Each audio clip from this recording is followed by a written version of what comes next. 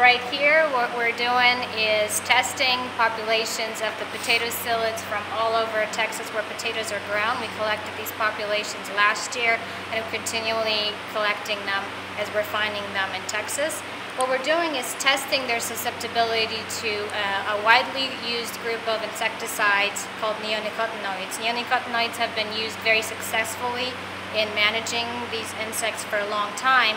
The issue we're having right now is because the insecticides are not regulated as well down in Mexico as they are in the United States. What we're seeing is issues with resistance to neonicotinoids popping out, especially down in the valley and then moving up.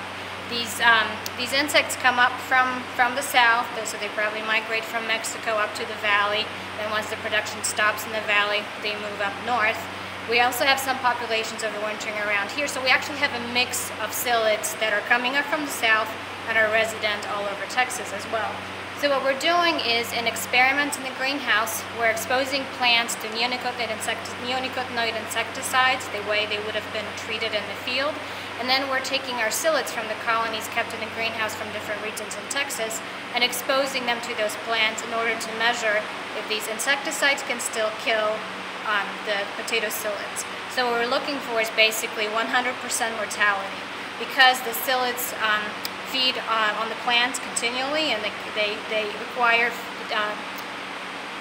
have to feed for a very short period of time in order to transmit the disease that they carry, the zebra chip disease, to potatoes. What we want is basically complete control, so that's what we're looking for. We're measuring that right now with neonicotinoids, and once we're done with those tests, we're going to also test different insecticides in order to figure out what producers can use if the neonicotinoids are no longer effective in their region. We have colonies, as I said, here from all over Texas. We collected them last year, and we're going to be continuing this testing and collection. It's going to be an ongoing project in order to provide producers with basically customized recommendations based on their region where we collected the psyllids and help them manage them successfully.